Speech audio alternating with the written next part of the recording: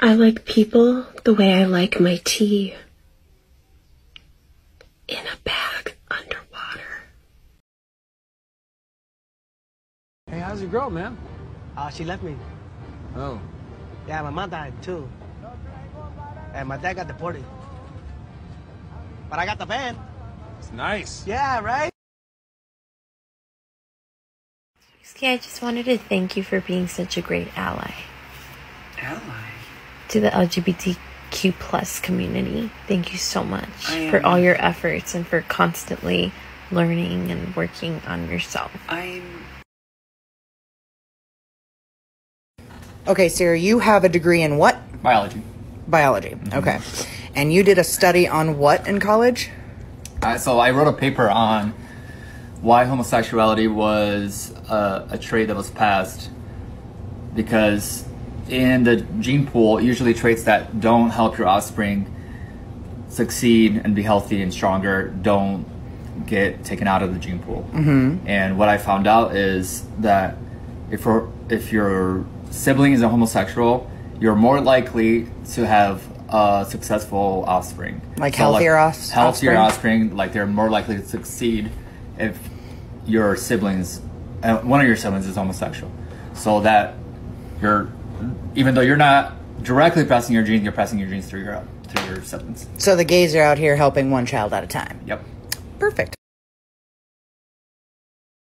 Attention all gays. New stereotypes have just been released. You've heard of bears, cubs, and otters. Here are this year's new labels. Stoat, a small and stinky gay. Newt, looks fun and cute but can be toxic. Eagle, an old wise gay who could tear you apart if he wanted to. Turtle, has a thick shell until you get them out of their shell and they die. Groundhog, coming out is the most interesting thing they'll ever do. Bat, always hangs out in a big group of people who look identical to them. Gets blamed for all the community's problems. Dolphin, slut. Meerkat, an anxious, sassy gay who's always looking around at everyone else instead of paying attention to the conversation. Fox, the twinks are tired of being called a slang for a British prostitute, so we're just gonna give them an animal, so twinks are foxes now. Let's just get on board with that. Which new label are you? Tag your friends and yourself below. I need men to stop being into me, okay? For their own good. Because once you become my boyfriend, you will not remain that way for long. Not even just because my turnover rate is higher than your average underpaid burger flipper, okay? It's because conservatives are actually right. Transgenderism is a contagious disease. I just keep spreading it on accident. I've tried everything.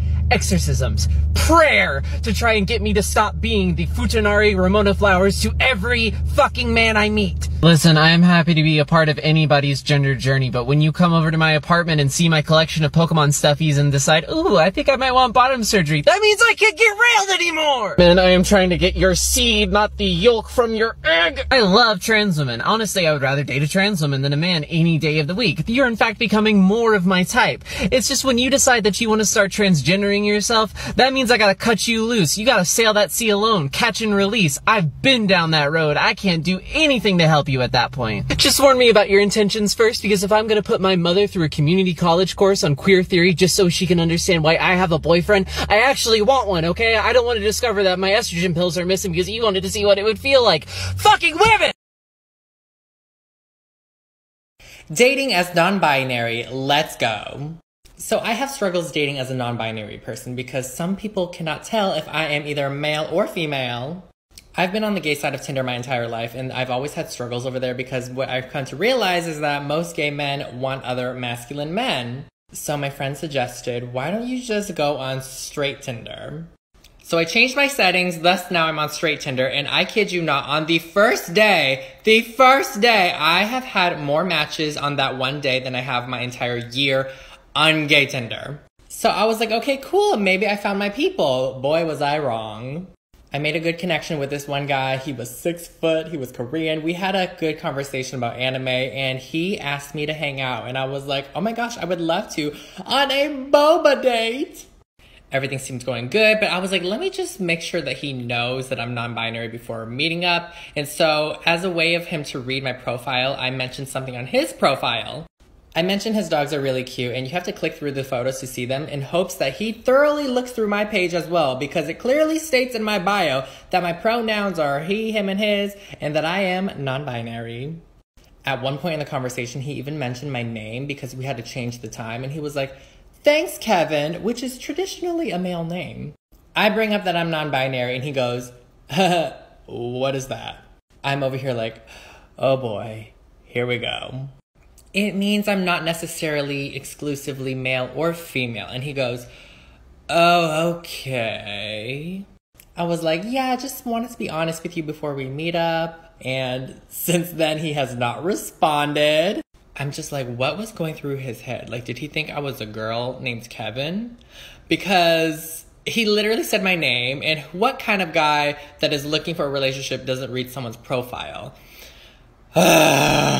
Needless to say, I will be staying single until further notice, or until Kim Tae-young from BTS wants to sweep me up off my feet. I feel like a lot of people genuinely don't understand how fucking mentally debilitating and frustrating dysphoria is. One example of this is that it's just so hard to find clothes that don't make you feel uncomfortable in some way. It's like this whole back and forth battle where no matter what, dysphoria always wins. Like, this shirt is too long, so it makes me look small. So let me tuck it in. Oh, but now it's too baggy, and that also makes me look small. So let me get a thinner, skinnier shirt that's more tight to my body. Oh, now I don't look as flat anymore. Now you could kind of see my binder. Oh, now I look small because the shirt is tight. Oh, the neckline of this shirt is a little too big, so my binder might show. Off of the top of my head, I could only think of 2 shirts that I own that genuinely don't make me feel uncomfortable or dysphoric at all, and this isn't even one of them. And it's also so frustrating because, like, I feel so limited into, like, how I can express myself or the things I could wear or makeup or shit like that. Like, it's not like I don't like feminine clothes, or it's not like I don't like makeup. It's just the dysphoria is way too overwhelming where I just cannot do it. Like, I physically cannot. But like, and the line for what counts as too feminine for me because of dysphoria, it's an extremely short line. And it all goes back to that same conversation of how, like, no matter what you do, dysphoria is always going to be there, and it's always going to find a way to ruin your life. For example, with this shirt, I don't even want to get into the details of why this makes me low-key uncomfortable. Overall, this outfit, not bad, but then there's also part of me with the hair where it's like, oh, I look too feminine because I look too much like an e-girl, or I look too feminine because I look too stylish to be a man. But then if I just wear like the most cis boring clothes ever, I'm not happy either because there's no sense of style in that.